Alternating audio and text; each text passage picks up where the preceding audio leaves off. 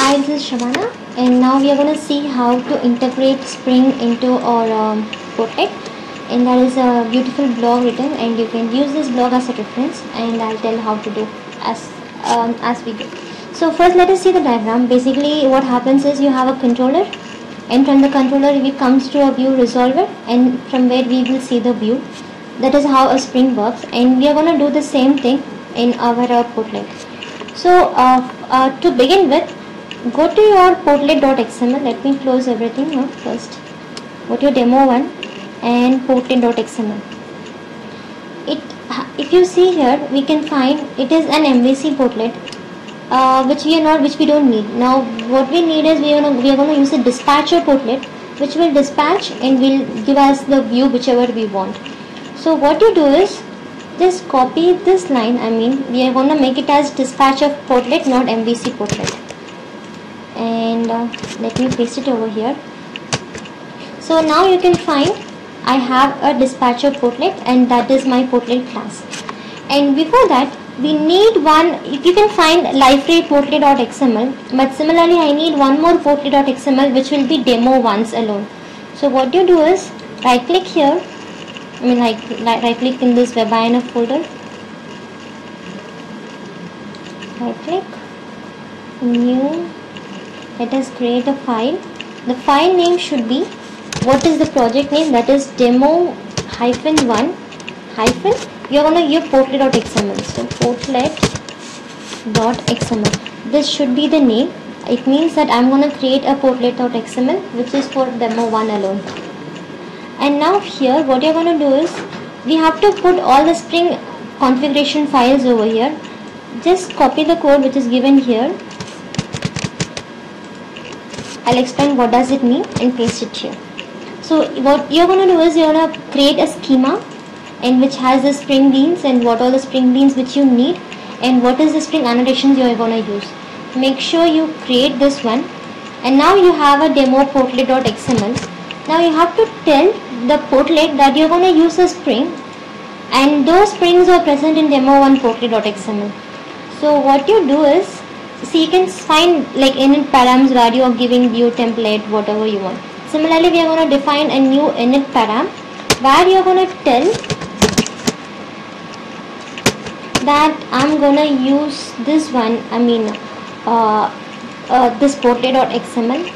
So what you can do is just copy this one, which tells me that this is the context configuration. It is present under WebINF, and the name is demo1 portlet.xml. What is properties? Let us copy this name and let me replace this one. So it is demo1 portlet.xml. Now you have got an init param where you are going to pass a parameter called context config location, and it has demo1 portlet.xml. Now you have to, if you see, as I've said previously, we need some maven dependencies for having anything. So you can find all portlet servlet stuffs over here. Now I want to introduce my Spring dependencies over here. So what you do is go to your form.xml. See, inside this you have many dependencies. I have some set of dependencies which I have already configured in other folder. I'll give you the code, but let me copy these things. These are the Spring dependencies, and some Java dependency is also there. Let me copy the Spring dependencies and paste it in our demo form. See, basically this demo form.xml,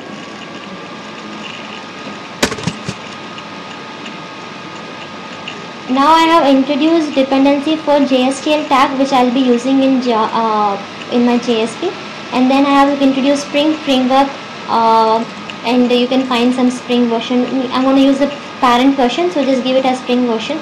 We have some integration, mail version, Spring context, JDBZ, all the Spring related things.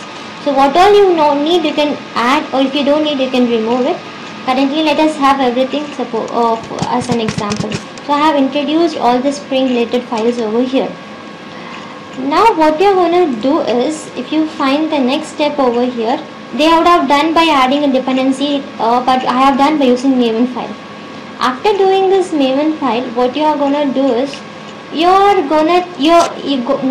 you see your web.xml, you're gonna say we have a servlet. So just copy this one and tell them I'm gonna use a servlet which has a view. So normally we do it in a web.xml.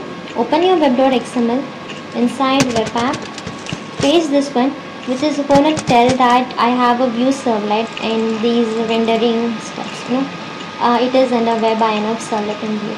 So now I have pasted this in web.xml.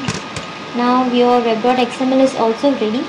Now you have to configure your view, telling that I have a JSP which will be in what folder and what is the folder name, and you have to give.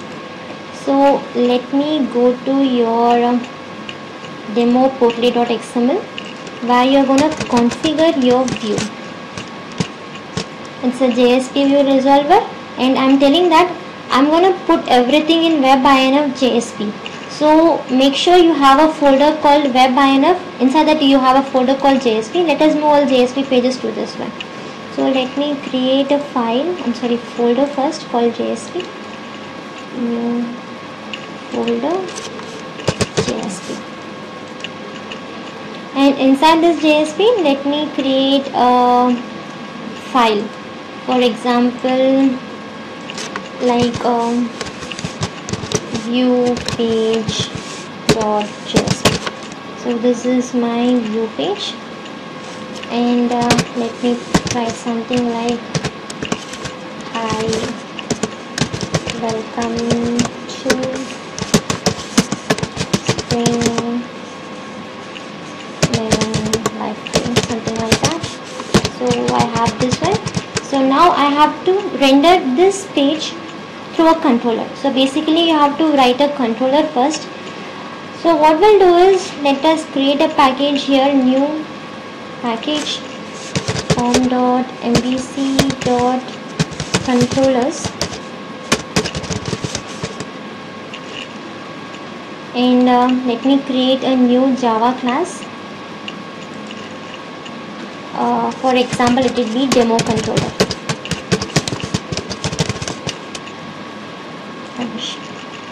So now I have a demo controller in which I'll be mapping the render one. View mapping should be done.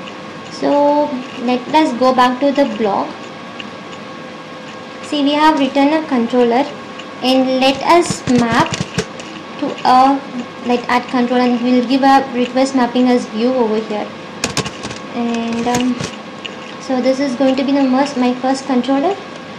Let us give it as mapping with demo controller,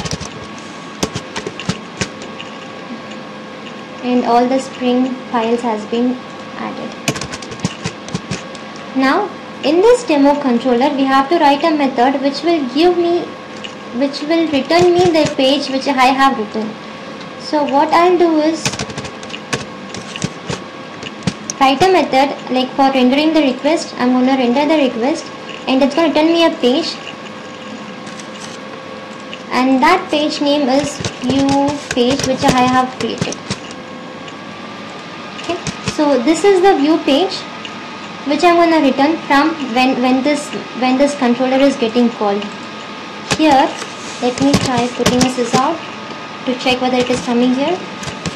Hello, render method is getting called. And now you can also pass some argument from here to the page. We have model anyways, so we can use model. For example, model dot set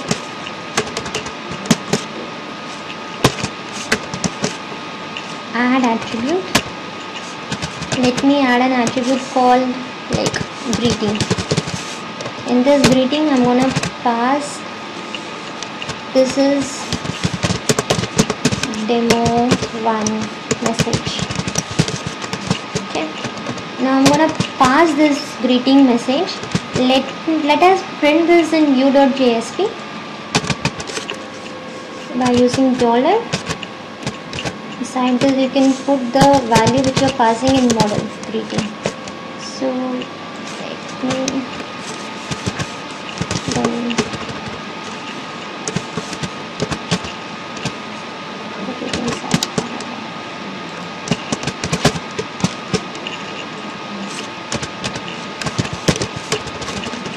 we should get this one, and also the greeting message which I have passed from demo controller.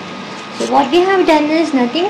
First we have created a portlet.xml where we have specified that this is going to be the portlet configuration which I am given, and it's going to be a dispatcher portlet. And this dispatcher portlet, and I have created a demo 1 portlet where I have just given view resolvers and some Spring configurations. And in pom.xml I have added the dependencies of Spring. And then if you go to your web.xml, you can find I have just given some servlet mapping which is essential for using a controller and view page. I have created a new page inside JSP folder. Since I have said here that all the views goes inside web.inf JSP, you can change the folder also if you need it, but I have given it as web.inf JSP. And now I have created a JSP page and a controller. This controller has a render mapping. I mean, whenever this controller is getting called, this will render this method. And in this method I have just added an attribute called greeting, and I'm going to return the view page. And this attribute I'm trying to print over here. And after doing that, make sure you add the bean of your controller in your portlet.xml, because you have added a new controller, you have to add the bean over here. So what we'll do is, let us add a bean, and the class name should be home.mvc.portlet.controllers, and it should be demo controller.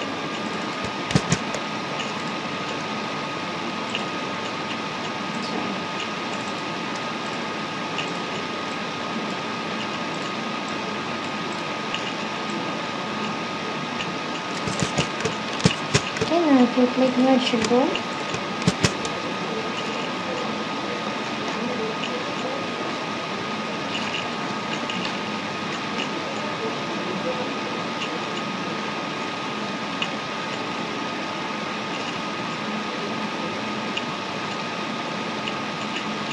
Okay, so now your code is ready. Now let us deploy this portlet and see whether we are getting this view page. I mean, we should get view page, but not view. We should get view page.jsp, not this view.jsp, since we have defined this in controllers. Now what we'll do is, as usual, go for maven clean install.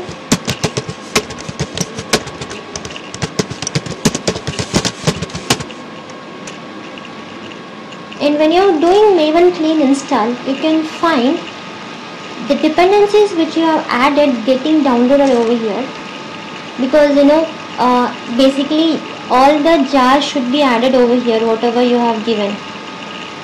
So see, if you see the jars which you have, the dependencies which you have added over there has been added in MVN dependencies.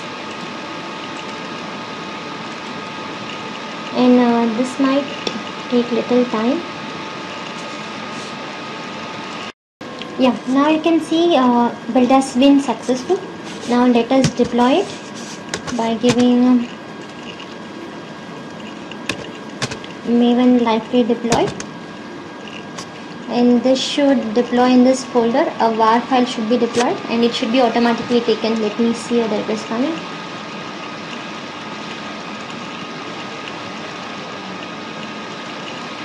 So it's successful. We can find demo 1 var.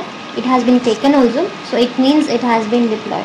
So you can go to your Eclipse and check whether it has been successfully deployed in console.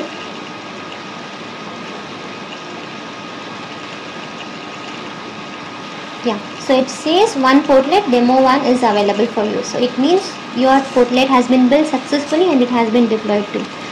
Now let us go to our library and refresh our page. See. Now you can see, hi, welcome to Spring Maven library, the message which we have given in view.jsp, and this is demo 1 message. So this which you have sent from your controller, this is demo 1 message through model, and I am getting that in view page and I am able to see that over here in greeting. So now this has been successfully deployed. Yeah. Now in next video what we can see is how we can go for rendering, adding a render URL and action URL, and how it works with library.